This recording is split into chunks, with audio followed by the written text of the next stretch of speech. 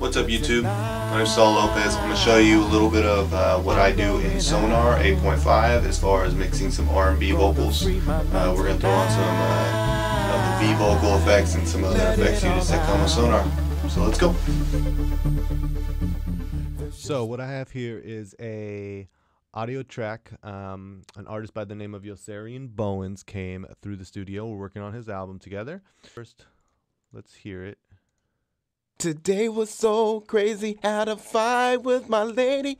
I think I'm going out of my mind. Okay, so that's a dry vocal. Okay, so I right-clicked, selected Create V Vocal Track. It brings up the V Vocal, the V Vocal plugin thing here, and I go ahead and highlight it so you can see the actual wave and the notes that it's hitting. All these little dots are changeable. You can go ahead and manually change them to fix pitches and stuff, and you can stretch out the audio clip and work in various little parts. What I'm going to do though is basically just add a little bit of tuning here. So you want to keep the vibrato pretty far so it doesn't show too much of a change. You want to keep his natural vibrato, at least I do on this. I'll keep the note sensitivity down to about 59, 60, and the sensitivity can stay right around 60 also. This will just kind of fix anything that's really out of tune. Not that he is really out of tune. I just want to make sure that it flows pretty smoothly and keeps on key.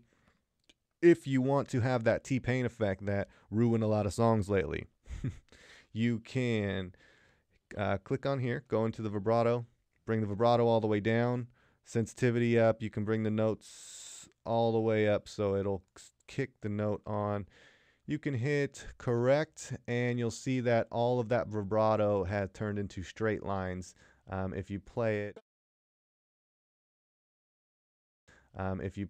I'm going out of my mind. She said crazy things and I said crazy things. Now, that doesn't sound very well. What you can do is you can go ahead and scale it. So if you know what key he's actually singing in, you can hit major or minor here, and then you can select what key, and it will automatically choose the key it's in. You hit correct, and it will move these into the right key, so it will sound good. I don't want to do that, though. So what I'm going to do is click back on all these notes because I don't want to scale him. I want to bring the vibrato back up. I'm going to bring the sensitivity down to about 60 and the note sensitivity down to about 60 also. Want to correct it. Keeps his same wavelength. You can see the red is what's actually changing. So you can see it does lift a few of his notes and drops a few of his notes into to match the actual key a little bit more. Just makes it a little bit more in tune and on pitch. So we're going to go ahead and do that. Let's play it. I'm going out of my mind. She said crazy things and I said crazy things. So that sounds good to me. So that's on there. Now I'm going to go ahead and add a compressor from Sonatus. Comes with Sonar. And I'm going to go ahead and do just the vocal one. It has a little soft knee on it, which I like for R&B vocals. I'm going to raise the gain up a little bit so it comes out, it's a little bit louder. Everything else is pretty good. You can tweak this how you want. If you want a fast attack or a slow attack, you can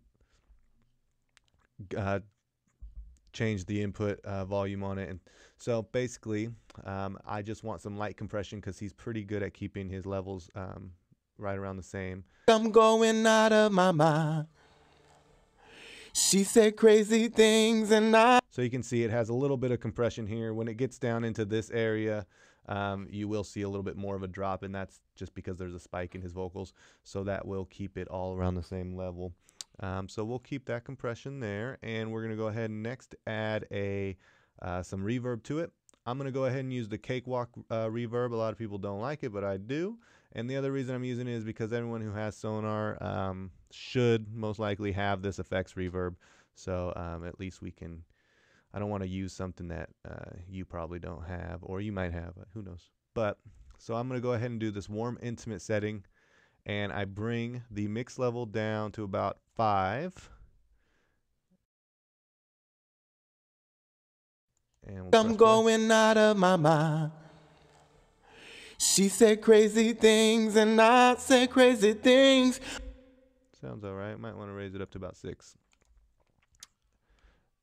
Okay, so we have the V vocal, compressor, and the reverb. I'm going to go ahead and keep it like that for now. Actually, I'm going to throw on some EQ. And I'm going to go back to the Sonatus EQ. I'm going to drop some of his low end off. I'm going to raise up a little bit of this high end here. Let's play it, and I'll tweak it a little bit for you. I'm going out of my mind. She said crazy things and I said crazy things. A middle ground we just couldn't find. But tonight, I'm going out. Gonna free my mind tonight. Let it all out. And you can mess with that until you get it how you like it. I'm going to go ahead and keep it like that. It's got a nice little roll off on the end. And that's pretty good for the main vocal. I keep that in the center. And then the backups, I will go ahead and pan left and right to give the whole vocal platform a little bit of space and room. So let's go ahead and listen to his backups. He came in here and did some backups. What I did is I went ahead and cut them so they only hit on each end of the bar or phrase that he's saying. It made it a little bit more smoother. So he had some other hits that he did. I went ahead and just edited it. You can see how it sounds. With my lady, I think I'm going out of my mind. So that's good. I want to throw on a little bit of reverb. I'm not going to throw on the compression on this. You can if you like, but his levels are pretty well in the same zone. So I'm gonna go ahead and go back to the effects reverb. I'm gonna use the same effects reverb, which is warm, intimate. I'm gonna bring the level down a little bit lower than the first one, probably about 4 within the mix. With my lady, I think I'm going out of my mind. That sounds good. Now, the other thing that I've done is he has some other, I've already added some reverb, and on one of them I added some delay. So let's hear that. I panned one to the left and I panned one to the right to give it a kind of a stereo vibe to it. This original backup with the hits all the way through, I panned that to the left about 45%. So let's hear these. But tonight, I'm going out. Gonna free my mind tonight. So basically, he did a little blend, some harmonies parts in there, and we went ahead and panned them, added reverb, added some delay to one of them, and I used this effects delay, cakewalk again.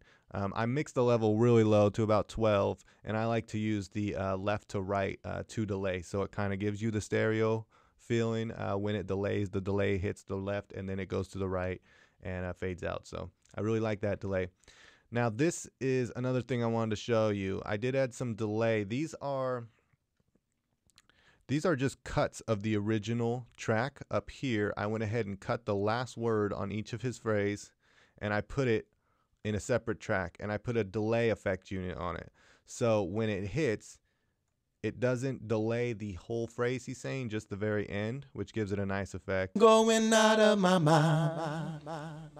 She said crazy things and I said crazy things. A middle ground we just couldn't find. But tonight. So that gives it a nice effect. I also pan that to the right just to spread out the vocals even a little bit more. So I will go ahead and let you hear this mixed to a little bit of music. Today was so crazy, had a fight with my lady. I think I'm going out of my mind. She said crazy things and I said crazy things. A middle ground we just couldn't find. But tonight, I'm going out.